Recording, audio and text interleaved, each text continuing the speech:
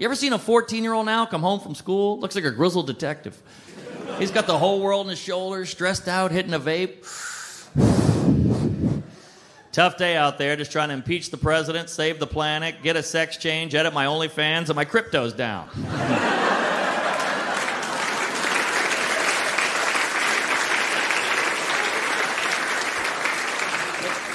Dude, you're 14. Pop a boner. Have a Skittle. These kids are out in the streets protesting gun laws. Adults are like, have fun with that. We're going to Comic-Con. And I'm in my 30s. I'm in a fun spot, you know, because I get to watch old people and young people fight. These boomers are clueless. Gen Z's entitled. You know. I watch my grandfather and my nephew go at it. They hate each other, but yet they're so similar. It's fascinating. You know, my grandpa's like, you kids are soft. I was shot at in Vietnam. My nephew's like, I was shot at in homeroom.